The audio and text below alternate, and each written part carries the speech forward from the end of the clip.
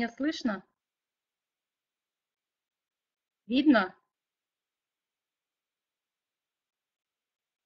Слышно? Отлично, супер. Мгм. Вы уже представили все, да? Можно начинать?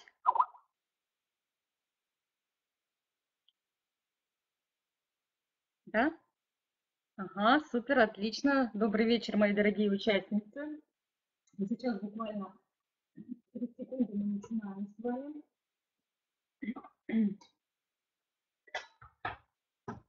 Итак, скажите, все ли готовы, настроены сегодня, в пятницу, поработать интенсивно? Мгм, супер, я очень рада. И, и прежде чем мы с вами начнем, я бы хотела, конечно же, представиться и рассказать о себе. И рассказать о себе. Итак, зовут меня Алешкина Светлана Сергеевна.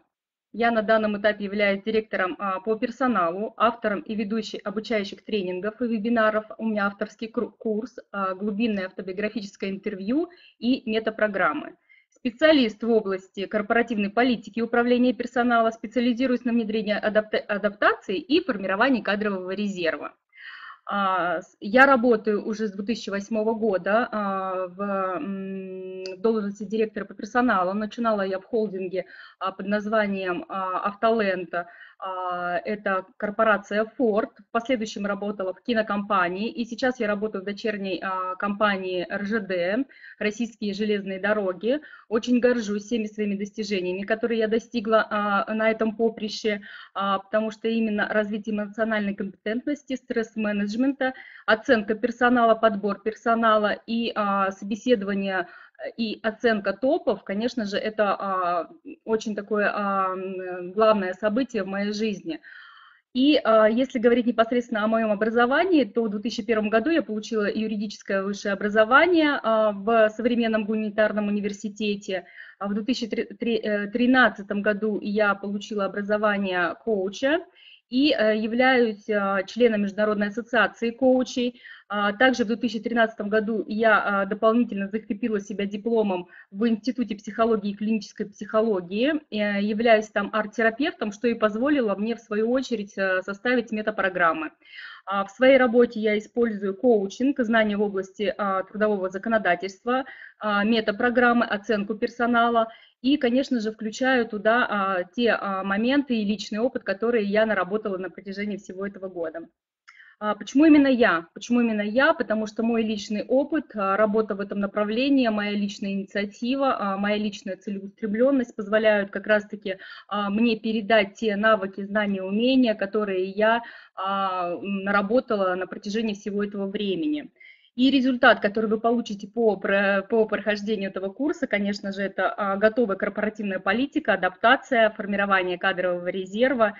И, конечно же, вы будете специалистом в области глубинного автобиографического интервью, метапрограмм, у вас будут готовые лаб-профайлы, вы будете грамотно составлять анкеты, грамотно составлять вопросники для того, чтобы на протяжении минимального времени с наименьшими усилиями для себя получить готового специалиста и четко понимать, куда его поставить. Также это все можно применять и в повседневной жизни, потому что когда вы общаетесь с социумом, вы будете понимать, что можно ожидать от человека, что нельзя ожидать от человека. Это реально для него достижимо или он в принципе только процессник.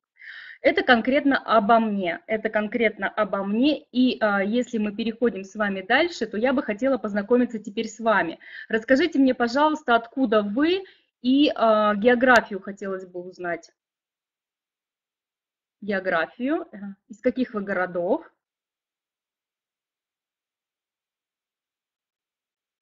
Кто готов, пишите, буду с радостью читать все ваши высказывания, потому что в своих работах я использую минимум теории, максимум практики. Кузнецк, угу, супер. Санкт-Петербург, угу. И пока вы пишете, из каких вы городов, я также хотела вам сказать, что в своих работах я всегда использую минимум практики, минимум теории, в основном только практика, 10% теории, затем я даю упражнения, демонстрирую это на личном опыте, после этого мы выполняем практическое упражнение и мы его обсуждаем. Таким образом вы усваиваете информацию на 90%. 90% усвоения информации – это как раз-таки вот эта вот теория Колба, благодаря которой я успешно применяю и адаптирую персонал. Санкт-Петербург. Кто еще готов поделиться, из какого он города? Итак, и если мы конкретно говорим о нашем вебинаре, еще хотела бы уточнить, если вы уже были на моих вебинарах, поставьте, пожалуйста, единичку. Кто не был на моих вебинарах, поставьте, пожалуйста, 0.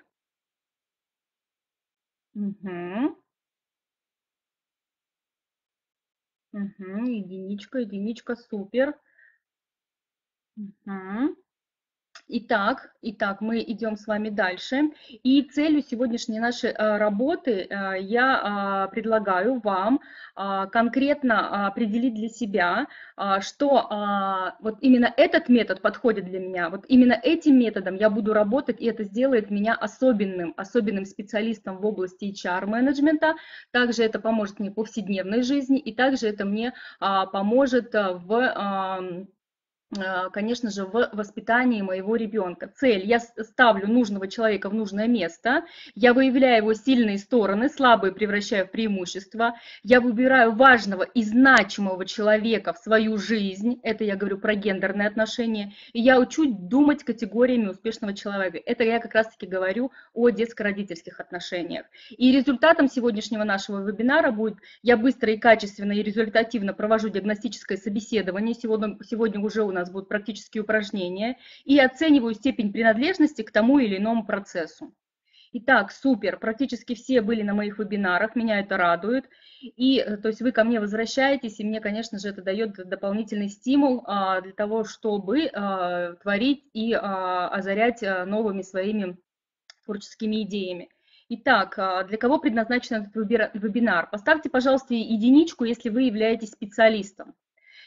Если вы в поисках партнера, либо хотите лучше узнать своего партнера, поставьте, пожалуйста, двоечку. Если вы касаемо детско-родительских отношений, то есть вы хотите узнать, например, про пригодность своего ребенка и в последующем применять это в ваших детско-родительских отношениях, поставьте, пожалуйста, троечку. Итак, я прям смотрю, что у нас происходит. 2, 3. Вижу. Гендерные, детско-родительские, Наталья. Что еще у нас? 1, 2. Специалисты гендерные, супер. Хорошо, что вы не ограничиваете и планируете применять как и в профессиональной области, так и в области гендерных отношений, что вы не ограничиваетесь гендерными отношениями и также это хотите применять в детско-родительских отношениях. Меня, конечно, это безумно радует. Итак, мы с вами продолжаем. Все остальные, я думаю, определились и уже понимают, для чего это им необходимо. И мы идем дальше. Мы идем с вами дальше. И, конечно же, я хотела рассказать, еще раз напомнить вам, что такое метапрограммы. Метапрограммы, безусловно, это у нас такая теория, которая основана на теории метапрограмм человека. Метапрограмма – это внутренняя характеристика, способы мышления человека, на основании которых строится его поведение. Как человек мыслит, так он и действует. И мышление, и поведение взаимосвязаны между собой. Метапрограммы выражают не только в поведении, но и в речевых оборотах. Поэтому как мы говорим, что мы говорим, надо главное слышать. Язык отражает сознание. Слушая, как говорит человек, наблюдая за его поведением, поза, мимика, скорость, реакция, движение глаз и другое, мы сможем определить его личностные особенности. Только слушать, слышать и наблюдать нужно особенным образом. И, конечно же, второй модуль у нас будет полностью посвящен линии взаимоотношений, дети, партнер, бизнес-партнер и соискатель. И цель. Что важного я выделяю для себя в метапрограмме интересующего меня человека, как я буду это использовать в повседневной жизни при выборе партнера, бизнес-партнера и соискателя. Определение выгодного сотрудничества для достижения целей детско-родительских отношений, гендерных, партнерской работе и командообразования. То есть мы сегодня с вами точно определим, у нас мотивация к или мотивация от, и результатом у нас сегодняшнего занятия будет, я знаю, какое качество партнера приведет к желаемому результату, что для него является мотивацией, что для него является демотивацией. Я ставлю мотивирующие и правильные задачи, и я не испытываю удивления при несогласии. Я знаю, про что это несогласие, и я знаю компромиссное решение. Вот это самое главное, к чему мы сегодня с вами придем. И прежде чем мы перейдем непосредственно к выполнению задания, я хотела вам рассказать о контактах. Все уже, кто был на моих занятиях, знают о моей группе арт-коучинг в Фейсбуке. Дополнительно для вас я сейчас создаю, благодаря вам я еще создаю, будем вот так вот говорить, секретную группу, правда. Если арт-коучинг это доступная группа, то секретная группа, я думаю, почему важна, потому что у нас будут с вами обсуждение каких-то, может быть, таких тем, которые вы будете затрагивать касаемо работы. И если все знают, что вы являетесь директором по персоналу, то всем будет очень интересно посмотреть, что же вы там обсуждаете. Поэтому я эту группу сделала закрытой. У нас уже есть 3 участника, которые определились в продолжении этого курса, они уже в этой группе находятся.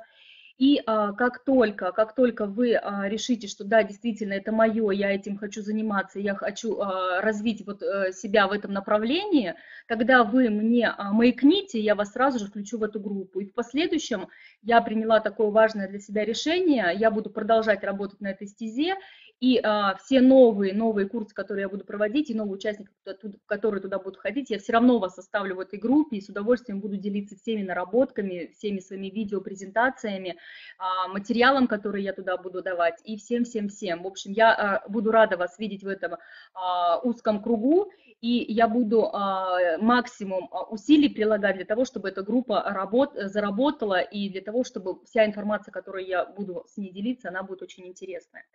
Итак, дальше скайп мой Кэсси 7979, очень все просто, все вопросы, пожалуйста, я всегда доступна, у меня есть все формы общения, я всегда быстра, и я всегда, конечно же, стараюсь быстро ответить на все вопросы. Срочное, важное я делаю сразу, а не срочное, неважное я делаю потом. Это мы будем тоже с вами обсуждать, вполне возможно, форму того, как быть успешной в тайм-менеджменте. Почта моя тоже kes7979@mail.ru доступна, пожалуйста, пишите, я с удовольствием всегда откликаюсь на все письма, которые мне пишут и участники, и мои клиенты.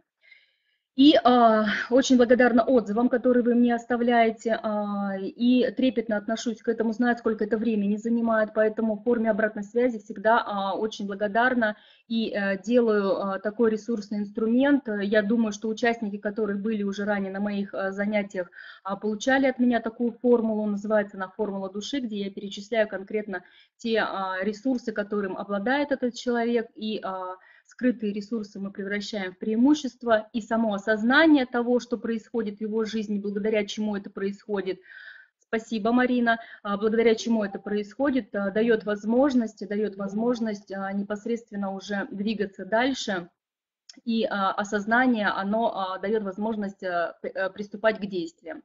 Вот таким вот образом. Если вижу отзыв, я сразу с благодарностью отношусь к этому, сразу прошу указать дату, время, место рождения, и на следующий же день практически отправляю весь доступный и интересный материал. Итак, и мы с вами продолжаем, и я сразу же, как вы знаете, предпочитаю начинать с упражнения. И наше сегодня упражнение, которое я сегодня дам, оно как раз-таки позволит нам посмотреть, как вообще работает в принципе метапрограмма. Что такое метапрограмма? Я вам хочу наглядно показать, что это такое. Потому что метапрограмма, она уже запрограммирована, она уже в нас есть, и мы, и благодаря нам, специалистам, и благодаря тому, как мы это можем выстроить в отношениях с нашими сотрудниками, и мы можем сделать таким образом, чтобы этот сотрудник был на том месте, которое необходимо вот именно конкретно этому сотруднику. Итак, дальше мы с вами продолжаем, и я сейчас буду переключать слайд, и я попрошу вас выполнить упражнение. Готовы? Скажите, если готовы, поставьте, пожалуйста, плюсик, и я буду уже четко понимать, что я переключаю слайд, и мы начинаем работать. Супер, супер.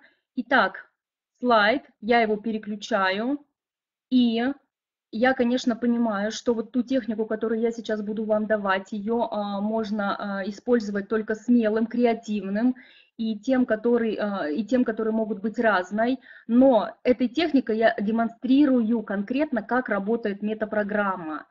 Вы можете это использовать потом в последующем для того, чтобы четко понимать, где находится ваш соискатель, где находится ваш партнер, и также это можете использовать в детско-родительских отношениях, потому что эта техника доступна для детей, вы можете начинать эту технику с 6 лет. Я с ребенком занималась с 6 лет. Итак, все, вы готовы, и я переключаю слайд, и ваша задача сейчас выбрать картинки, проранжировать их. Мы с вами в прошлый раз эту технику, кто был, делали, но возникли вопросы. По этой технике я решила ее повторить, но дополнить для того, чтобы вы четко понимали, как все-таки это работает. То есть я уже начинаю раскрывать все секреты. Итак, 1, 2, 3, 4 выбираете эти картинки. Последовательности для себя пишите и даете название каждой картинки. 1, 2, 3, 4. Какая последовательность этих картин, знаете только вы. Что вы вкладываете в смысл того, что вы выставляете на линии, знаете только вы. Но я сейчас прошу вас 1, 2, 3, 4. Вы выбираете последовательность и называете эти картинки. Понятно ли задание? Если понятно, поставьте плюсики, чтобы я четко понимала, что я иду с вами в ногу, потому что мне очень важно, чтобы я шла с вами в ногу, чтобы вы понимали, и четко каждый уйдет с наилучшим результатом, каждый уйдет с тем, для чего он сегодня пришел, потому что если срезонировало, если пришли, если вы здесь, значит, соответственно, этот вебинар для вас. Итак, вы ставите 1, 2, 3, 4. Смысл и последовательность вы выбираете сами, задаете его сами. Ваша задача дать название этим картинкам. Даете название этим картинкам и начинаете читать в той последовательности, которой вы указали, что вы написали. Что вы написали. Как только вы будете готовы и скажете мне, что, обозначив это плюсиком в чате, я начну диагностику, потому что иначе, если я начну ранее диагностику, смысл упражнения это сразу теряется. Поэтому ставьте плюсики, кто выполнил, и я переключаюсь к диагностике. Угу, супер, Екатерина, супер, Ирина. Что еще? Марина, супер. Угу. Кто еще выполнил? Кто еще выполнил плюс-минус? Если у кого-то трудности, поставьте, пожалуйста, в чат минус, чтобы я понимала, что вы не выполнили. Итак, у нас есть картинки, у нас есть название. Теперь посмотрите, пожалуйста, Наталья, 3, 1, 2, 4, супер. И теперь, дав название этим картинкам, прочитайте эти картинки. И посмотрите относительно этих картинок, где вы сейчас находитесь, судя по названию, по интуитивному ощущению, где вы сейчас находитесь. Вот вы смотрите на эти картинки, смотрите на эти названия и четко понимаете, что если я рассматриваю это как линия времени, то я нахожусь конкретно вот на первой, либо на второй, либо на третьей, либо на четвертой картинке. Для себя прям обведите кружочком это слово. Обведите это слово там, где вы находитесь. Я начинаю диагностику и привожу пример. Итак, например, я выбрала картинки, и последовательность моего текста такова. Взрыв, баланс, тоска и полет.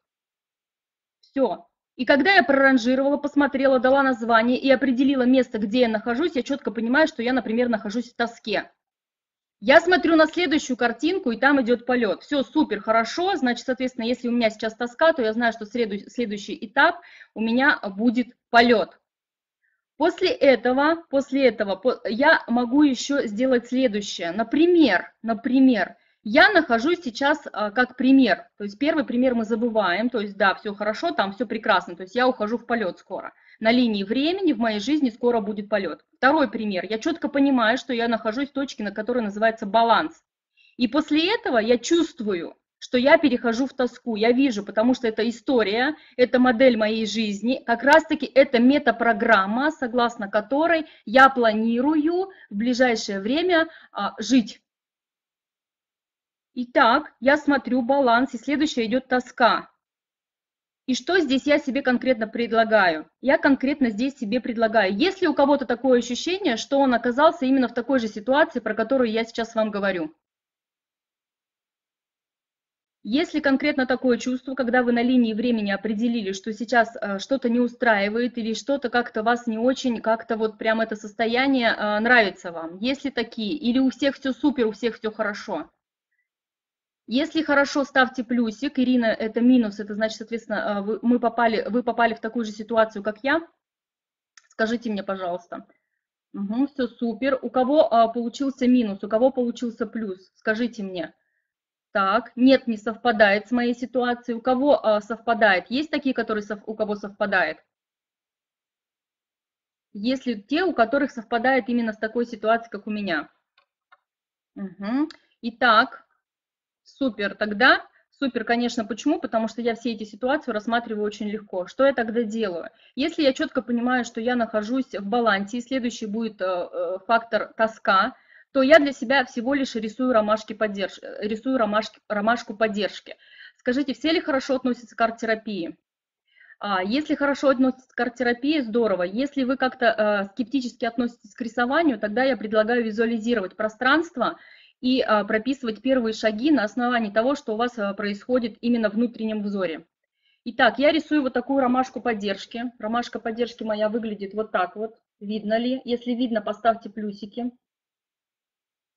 И ромашка поддержки моя, я четко понимаю, что ромашка поддержки, которую я нарисовала, она должна стоять четко, у нее должно быть основание. Если я, нарисовав ромашку поддержки, либо вы просите кого-то нарисовать ромашку поддержки и понимаете, что она висит в пространстве, или у нее нет основания, или она находится в такой нежизненной какой-то обстановке, тогда вы просите как-то укрепить эту ромашку. Если вода появится, замечательно. Если земля появится, замечательно. Если вокруг появится травка и тому подобное в форме поля, вообще супер.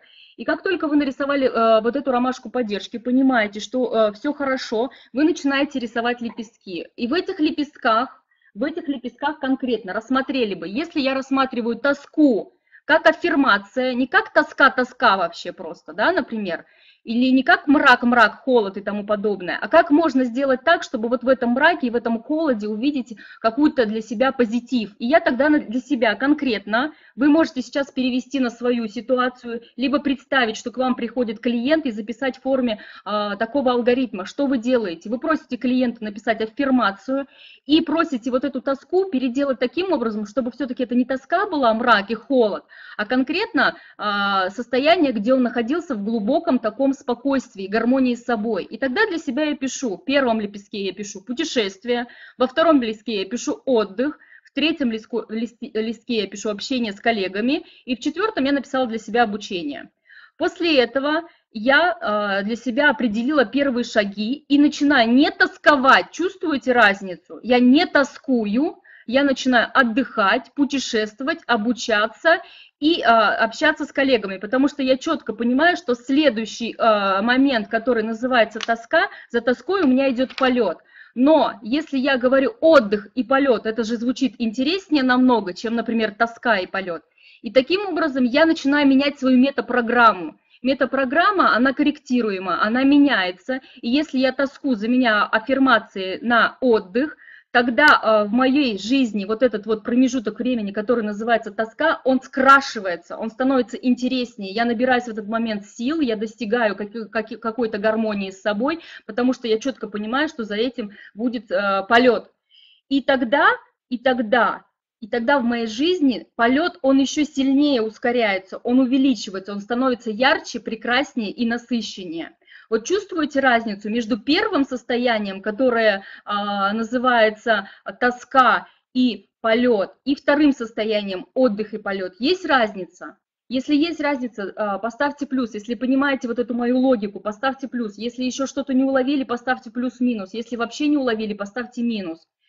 И как раз-таки этот этап, который вот мы с вами прошли, мы сначала работаем над вот этим состоянием, рисуем ромашку поддержки, потом мы осознаем, что я не хочу тосковать, я хочу отдыхать, переносим это в действие, находимся в гармонии с собой, и тогда И тогда в нашей жизни происходит это все наименее как-то разрушительно для нас, будем вот так вот говорить, потому что мы должны находиться всегда и находить во всем поддержку. И так мы можем проработать с каждым этапом, независимо от того, нравится этот этап или не нравится, мы можем усилить и добавить туда ромашку поддержки, дорисовать туда, добавить, разукрасить, сделать так, чтобы наша жизнь была ярче.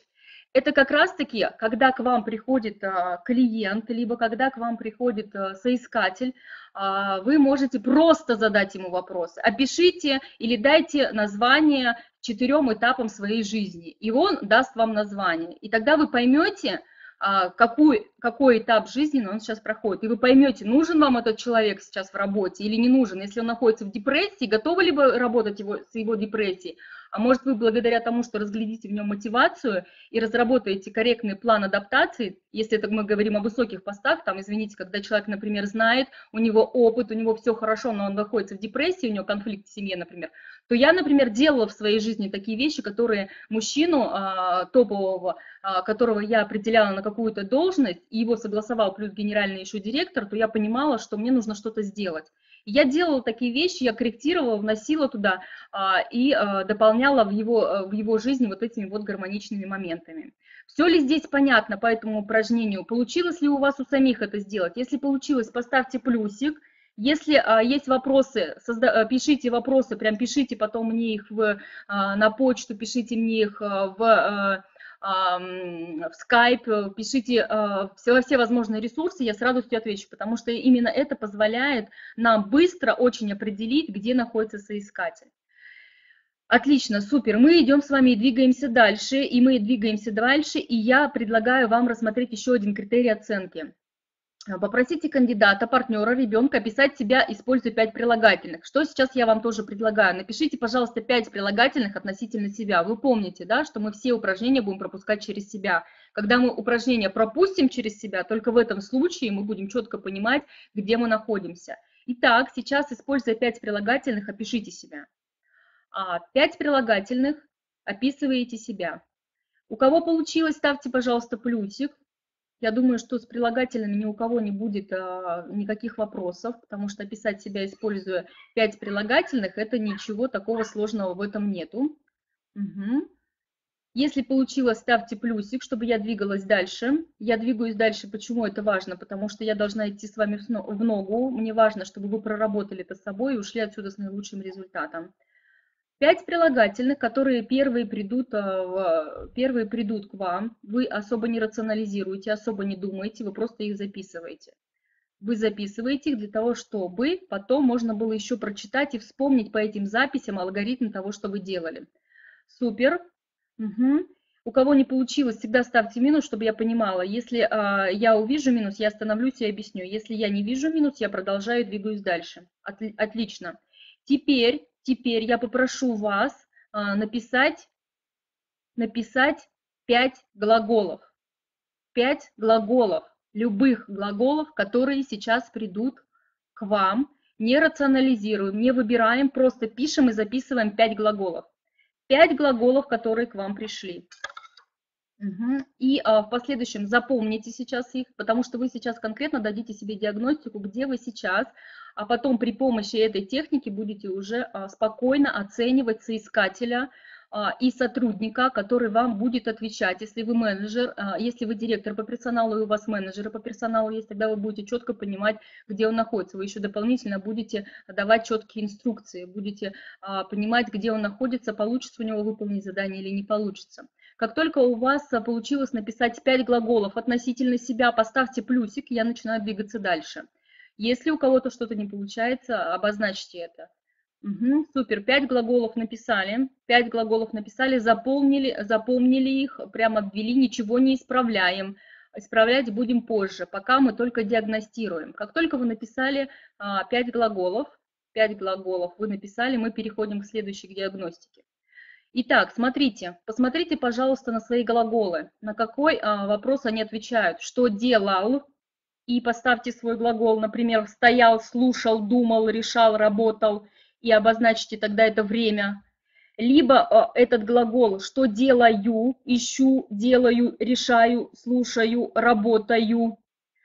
Следующий вопрос, который у нас есть. Что буду делать? Буду искать, думать, решать, слушать, работать. Посмотрите и обозначьте сейчас, придайте каждому глаголу время. Каждому глаголу придайте время. Есть еще такая форма глагола, я ее называю несуществующее исполнение, и во времени она тоже не определена, называется этот глагол, не знаю как, но звучит он во времени, когда его произносят наши сотрудники, вот так вот, постараюсь. И тогда я говорю, и сразу спрашиваю этого сотрудника, а что мешает конкретно? Выясняю его референцию, если это внутренняя референция, значит, он где-то с чем-то не согласен, и мне нужно довести его до согласия. Если я понимаю, что у него внешняя референция, значит, я что-то не додала, потому что он не начинает это делать. И я тогда спрашиваю, чем я могу помочь, По 10-бальной шкале выясняю, насколько он готов это выполнить, 7, 8, 9, если он мне говорит 10, супер, я говорю замечательно, если он мне начинает говорить 9, 7, я говорю, что мне еще нужно добавить, и я корю это по времени. И тогда только в этом случае это вообще реально, и тогда это в этом случае выполнимо. И если мы с вами идем дальше, готовы? Скажите, все ли обозначили времена, написали времена, которые присвоили каждому глаголу? Угу, супер, супер. Дальше мы с вами продолжаем. И я четко понимаю, что если передо мной человек стоит, передо мной сотрудник, который написал мне в анкете времена глагола прошедшего времени, то я понимаю, что он ориентирован на прошлое. Если он настоящее время указал, цветет, тогда я понимаю, что он находится здесь и сейчас. Если говорить конкретно о будущем времени, то тогда он нацелен на будущее. Скажите мне, пожалуйста, у кого что получилось? Кто может для себя сейчас четко понимать, в каком времени он размышляет? Это метапрограмма. Кто готов? Пишите в чате, кто не готов, преимущественно настоящее время. Угу. Делать, любить, что делать? Угу, любить. Вот как раз-таки это вот эта неопределенная форма глагола, которую я очень люблю, и я буду вам рассказывать, что с ними потом делать дальше. Угу. Запишите, пожалуйста, это, Марин, вот отдельно вот эти глаголы для меня, потому что я знаю, что мы с вами общаемся, и я для вас еще дополнительно посмотрю, вот что вы написали. Настоящее и будущее. Супер. Юлия. Угу. Угу. Да, да. Итак, дальше мы продолжаем с вами. Дальше мы продолжали. Итак, я как раз-таки начинаю сразу же вам говорить. У каждого времени есть плюсы и минусы. У нас не бывает только плюсов и не бывает только минусов. Согласны с этим? Потому что каждый человек, он хорош, у него есть свои преимущества.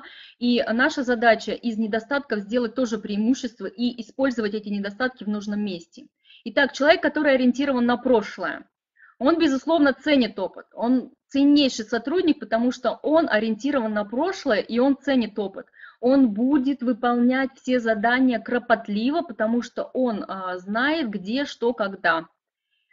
Но вот эта ориентированность на прошлое, оно как раз-таки мешает ему смотреть в будущее. Он не видит конечную цель, и должности, которые мы можем использовать, это аналитик, историк, но в то же время историк, который не может вывод делать в контексте здесь и сейчас, то есть он не может давать прогнозы, как это будет, например, выглядеть в будущем, что вот конкретно произойдет, если будет вот это, если будет вот это. Дальше все мы дополнительно будем с вами еще разбирать на наших модулях, которые пройдут в онлайн-курсы, которые у нас будут. По результатам этих курсов вы получите сертификаты. И там каждую программу мы будем обсуждать, и каждую форму глагола мы будем обсуждать, которую используют. Но здесь я даю вам коротенько так, и эту информацию, которую в виде таблички я вам предоставила, вы, конечно, можете использовать. Настоящее время, я здесь и сейчас, это процессник, безусловно, это суперпроцессник. И здесь единственный минус, который может быть, я не говорю сейчас про совокупность, если есть совокупность и настоящее и будущее, то это как раз-таки хорошо. Но если есть только настоящее, то значит я не вижу перспективы. Здесь тоже есть свои индивидуальные подходы, здесь нужно выяснить другие метапрограммы, но если говорить вот так, знаете, поверхностно, то тогда это бухгалтеры, ревизоры, юристы, и им нужно четко понимать, для чего они это делают. То есть в них это нужно прям развивать еще дополнительно. Если мы говорим про будущее, будущее. То есть человек, который рассуждает в категории будущее, плюсы, конечно же, это достигатель, это стартапер, это развитое воображение и метафорический интеллект. Но здесь также есть и минусы. Это мечтатель, невнимательность и нетерпеливость. Но здесь нужно тоже по метапрограммам выяснять. Вполне возможно, что это все откорректировано, либо в раннем детстве откорректировано, либо в последующем, когда вы уже работали над собой. И нам нужно выяснить, кто перед нами. Человек, ориентированный на успех, или торговец будущим, как я их называю. Безусловно, здесь режиссеры, писатели и боссы, как раз-таки лидеры, которые дополнительно еще являются и процессниками. Вот это все можно выявить благодаря метапрограмм, это все работает, и если все правильно откорректировать, то тогда дополнительно можно многое получить. Многое получить, буквально задав несколько вопросов. Вы сразу же поймете, кто перед вами. И также еще важно, когда человек вам дает форму глаголов, можно оценить еще и изменения глаголов по лицам, числам и родам. Но это род мы не будем использовать, мы будем использовать числа. Единственное, это или множественное число, потому что здесь как раз-таки он ориентирован на себя или на команду все-таки он ориентирован. И если мы говорим про настоящее время, что я делаю, если он ориентирован на себя, то он говорит решаю. Если он ориентирован на команду,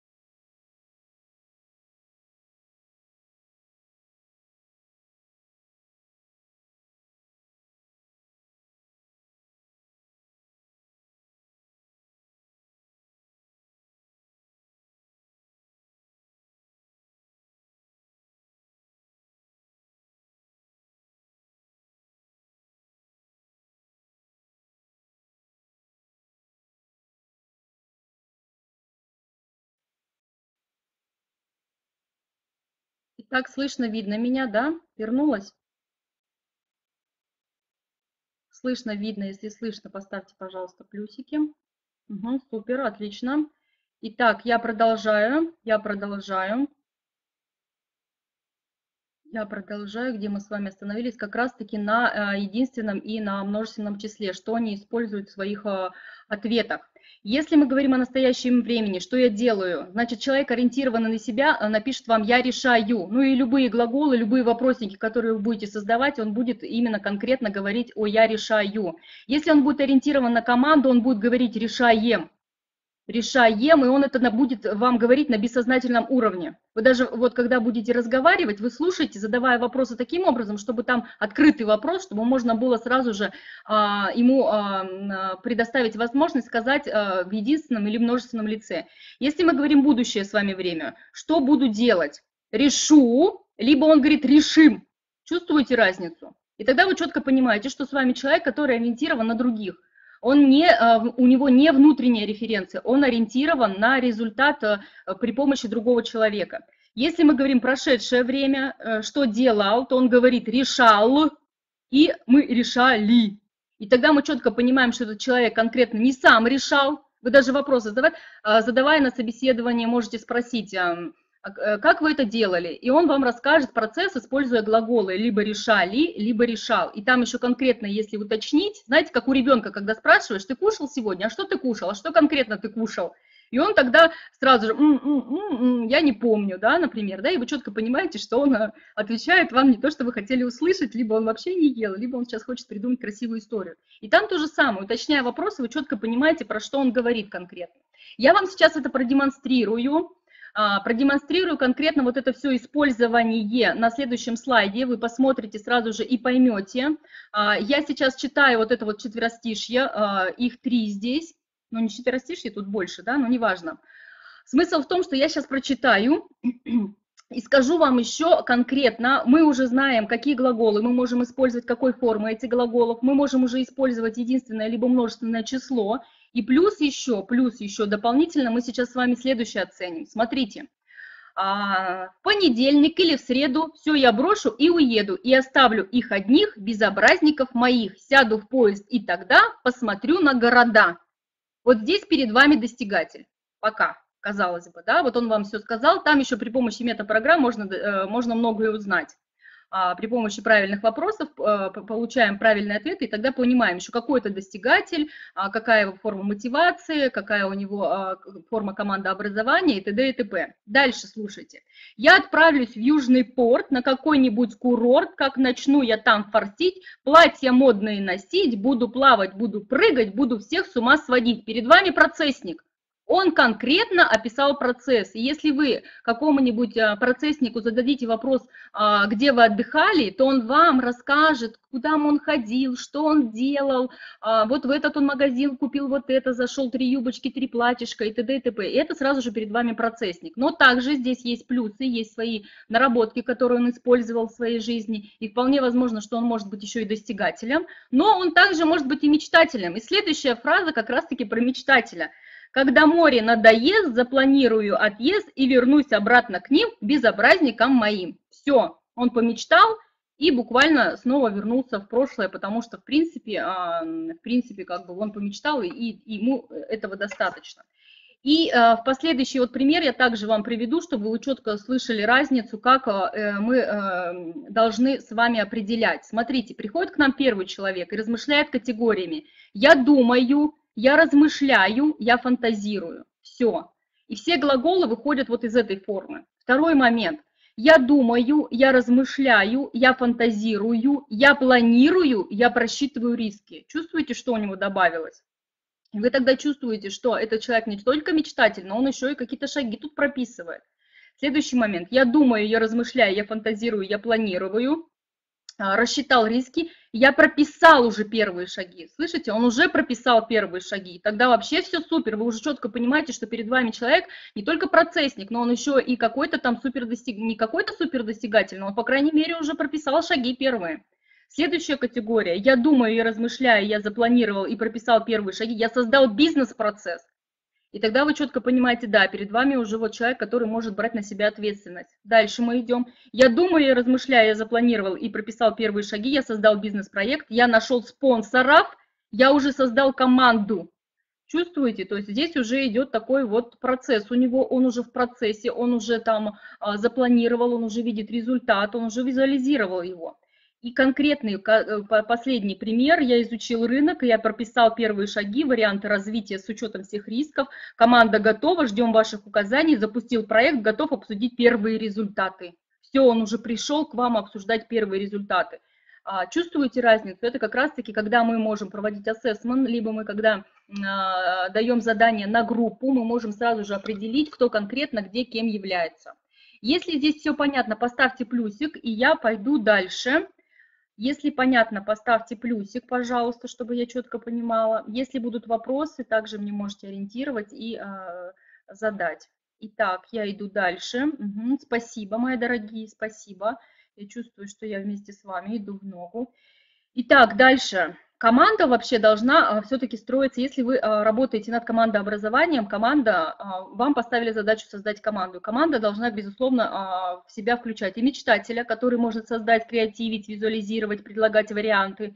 В то же время процессник, у него есть отчеты, статистика и корректировка. Там должен быть и достигатель по этим готовым материалам, завершить и презентовать проект. Там должен быть и аналитик, который должен просчитать риски, запустить в нужное время нужный проект. И там должен быть босс, конечно, который должен взять ответственность, оценить степень важности и запустить все это дело. Итак, команда это у нас мечтатель, плюс процессник, достигатель, подстрекатель, аналитик и босс.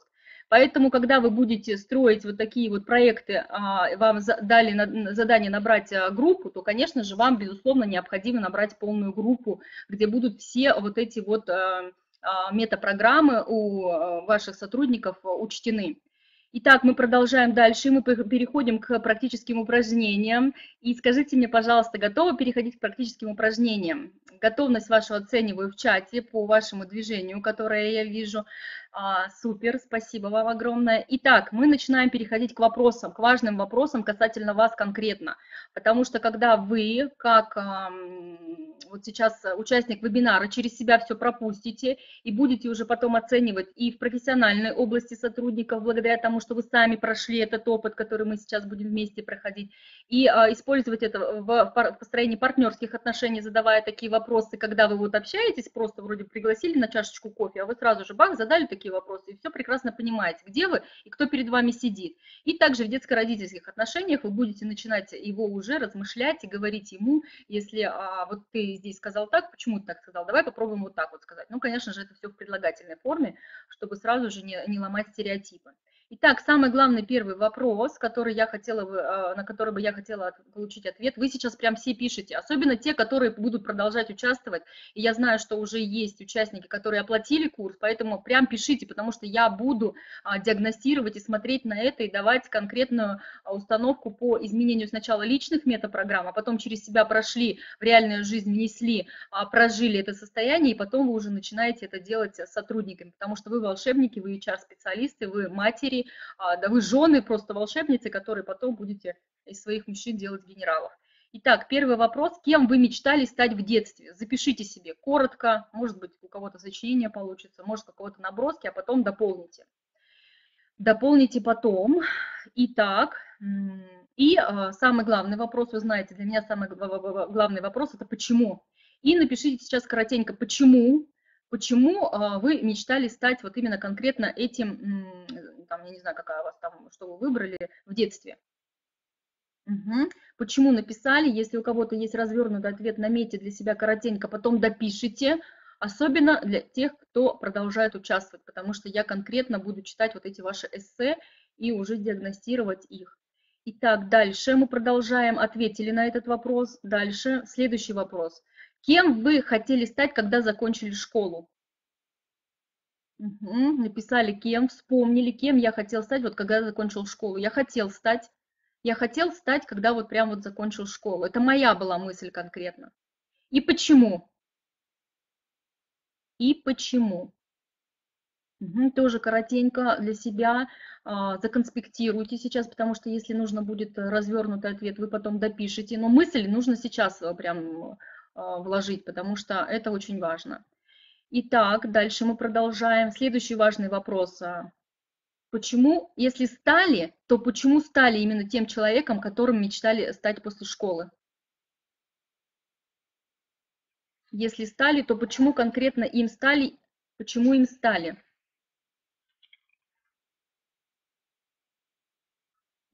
Благодаря чему стали, может быть? Почему стали этим человеком? Благодаря кому? Не знаю. Сейчас запишите самые главные установки. Если вдруг понимаете, что не стали этим человеком, то напишите, почему не стали.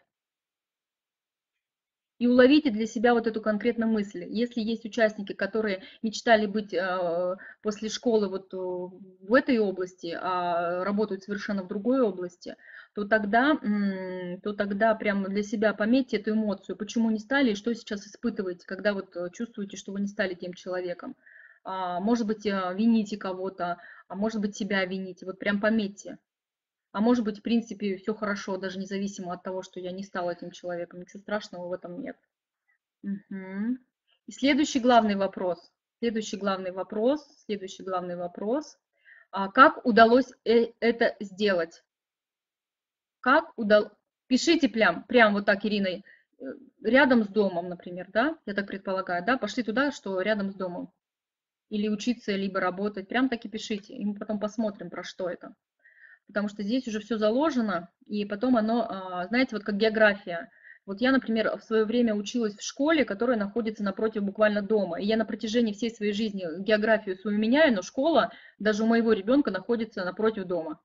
Вот это настолько у нас все закладывается.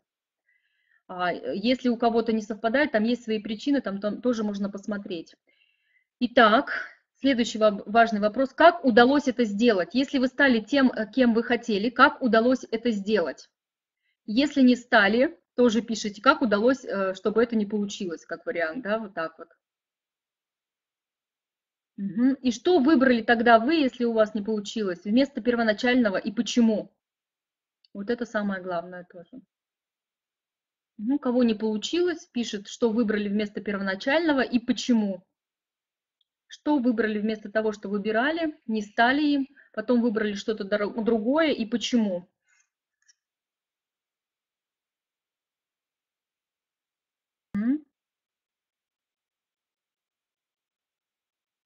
Те, кто действительно стал тем, кем мечтал после школы, у них как раз-таки все пока закончилось. А те, кто вот как раз-таки не стал, потом поменял профессию, продолжают и пишут, удалось стать и за счет чего. То есть вы освоили новую профессию, и за счет чего вы ее освоили. Почему выбрали нынешнюю вот эту вот профессию, которую вы сейчас освоили. Те, кто стал тем, кем мечтал быть в школе, у них уже давно вопросы закончились, а продолжают отвечать на вопросы. Тот, кто не стал тем, кем мечтал быть после школы, и, соответственно, отвечает на вопросы, какую он после этого выбрал должность, почему удалось стать, если стал, за счет чего. И вот сейчас все вместе отвечаем на вопрос, почему выбрали нынешнюю работу, которая сейчас есть. Вот сейчас есть конкретно та деятельность, которой вы занимаетесь. Пишите, почему выбрал именно эту нынешнюю работу. Коротенько, либо развернуто. Развернуто напишите те, кто уже действительно будет участвовать в программе, потому что это ваше эссе, которое я буду получать на почту. И уже начинать с ней работать. Начинать с ним работать, с эссе. Итак, у кого получилось, поставьте, пожалуйста, плюсики. Все ли вопросы записали, запись будет потом в последующем, а если где-то кто-то выпал, вполне возможно, что восстановит эту цепочку, алгоритм. Супер. Итак, смотрим с вами дальше. Как только у вас готова презентация, вот это эссе написано, те, кто планирует участвовать, пожалуйста, присылайте мне, я дам конкретную диагностику. Те, кто пока не определился, я предлагаю подумать. Если возникнут вопросы, всегда доступна, буду готова ответить на все вопросы, потому что диагностику, которую необходимо сделать, это все-таки необходимы данные, необходимы те знания, которыми я обладаю для того, чтобы уже дать диагностику. Просто так сейчас за 5 минут ее не сделаешь. И я предлагаю каждому воспользоваться этой возможностью, потому что я очень трепетно отношусь к тем сообщениям, которые для меня пишут в принципе, окружающие, социум, и отвечаю на все вопросы, которые мне задают. Кто со мной общается, знает, что у меня есть общение, я вот человека могу и не видеть даже, но я всегда доступна. Итак, дальше. Как только вы это сделаете, я это увижу, я дам обязательно обратную связь. И я бы хотела рассказать о тех программах, которые мы будем делать на нашем модуле, который будет проходить 2 февраля. Мы будем разбирать активность, рефлективность, внутренние и внешние референции, как раз-таки смешанное. Это то, что дает нам возможность определить, насколько человек ориентирован на успех, на свою модель успеха, или у него командная такая успешность. Дальше мы идем с вами мотивация избегания, мотивация достижения, процесс результат 4 февраля. И тогда мы четко с вами поймем, мотивация к или мотивация от, процессник или результатник перед нами.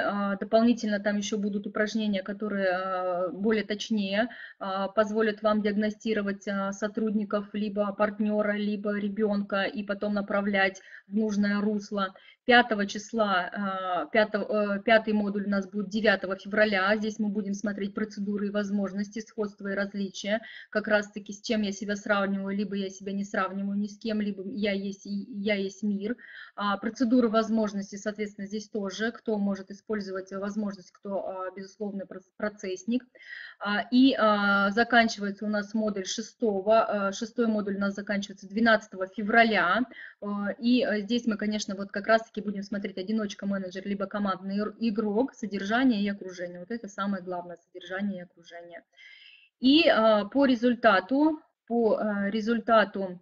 нашего курса у каждого из вас будет сертификат на 8 часов с присвоением как раз-таки вам диплома, где вы будете числиться специалистом по метапрограммам и проведению глубинного автобиографического интервью. Поэтому, если есть вопросы, задавайте. Контакты дополнительно указаны. Все я вам проговорила. Те, кто принял желание и точно решил, что он будет участвовать, сразу же присоединяйтесь в Фейсбуке ко мне, и я вас добавлю в секретную группу. И мы уже с вами начнем работать, потому что до 2 февраля осталось времени немного, и я уже к этому времени должна полностью представить, с кем я буду работать, что конкретно я должна вам дать для того, чтобы вы после этого вебинара стали профи в своей области и также могли это использовать в повседневной жизни и в детско-родительских отношениях.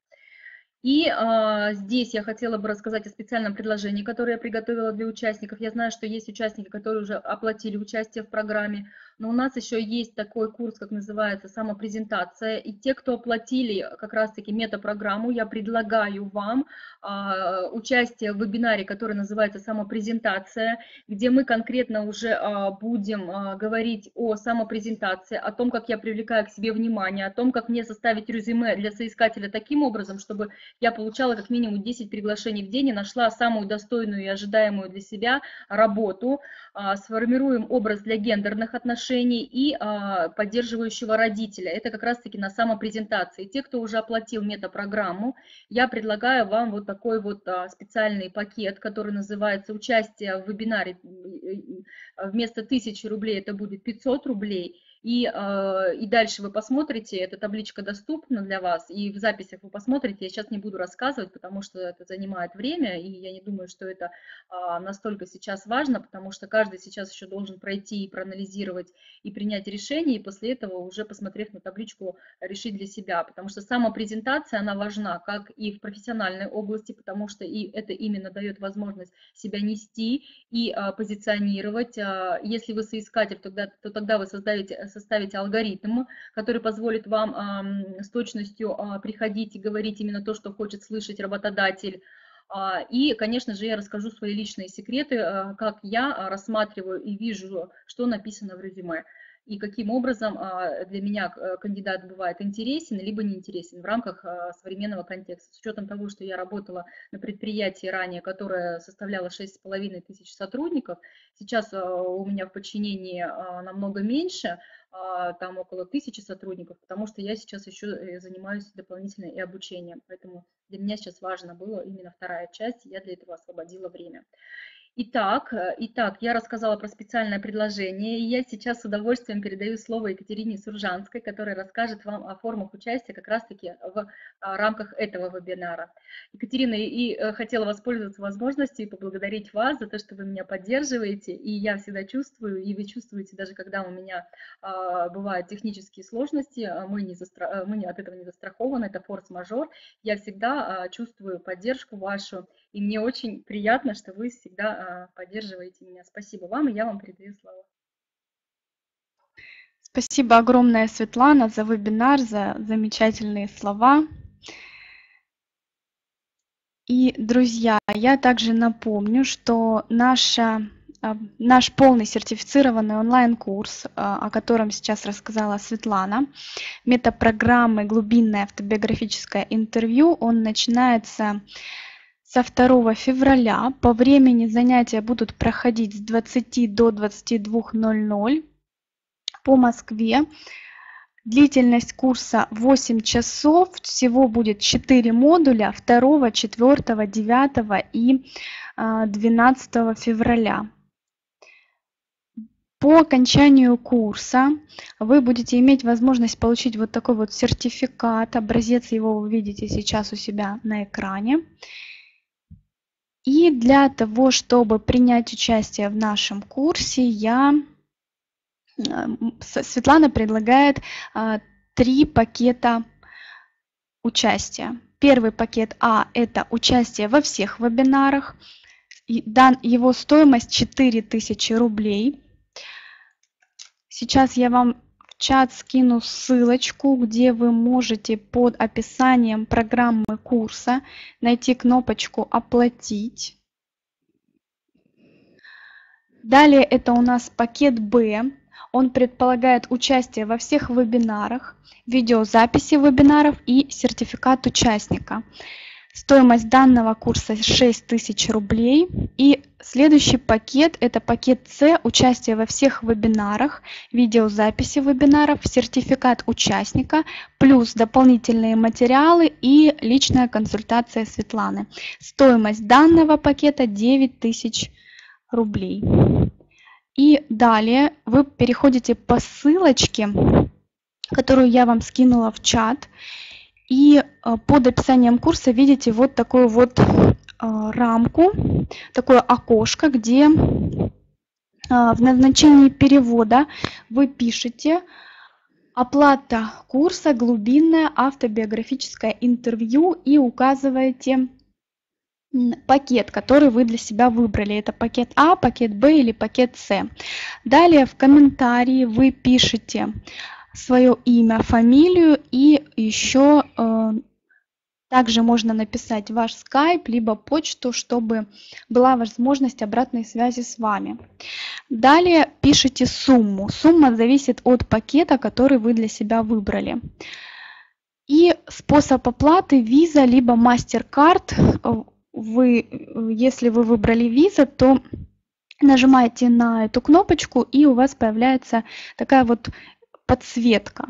Далее нажимаете «Оплатить», и система перенаправляет вас в форму, где вам необходимо написать свое имя, фамилию, отчество, номер телефона и email. Нажимаете «Продолжить оплату» и попадаете вот в такое вот окошко, где вводите данные своей карты, после чего нажимаете «Оплатить», и вам на телефон приходит СМС о подтверждении перевода, подтверждаете, и оплата завершена. Следующий вид оплаты – это оплата через Яндекс.Деньги, если вам будет удобно либо оплатить через Яндекс.Деньги, либо неудобно через Визу. Также переходите по ссылочке, заполняете назначение перевода, это оплата курса. Также глубинное автобиографическое интервью, указываете пакет, который вы выбрали. В комментарии точно так же фамилия, имя и скайп, либо ваш email для обратной связи. Далее оплата, сумма, тоже в зависимости от того, какой пакет вы для себя выбрали. И выбираем способ оплаты Яндекс, нажимаем «Оплатить». И у вас появляется окошечко проверяете все данные, которые вы ввели, и нажимаете «Продолжить оплату». Есть ли возможность оплаты банковским переводом с Украины, спрашивает Юлия. Да, для этого вам необходимо связаться со Светланой. Сейчас скайп и почту я вам продублирую, скину в чат. Вы связываетесь со Светланой, уточняете все необходимые данные для оплаты и оплачиваете. Скидываю вам также дополнительно все ссылочки, где можно оставить отзыв, ссылочку на группу, ссылочку на программу. Если у вас сейчас есть какие-либо вопросы, вы можете мне их задавать по оплате, по организационным моментам.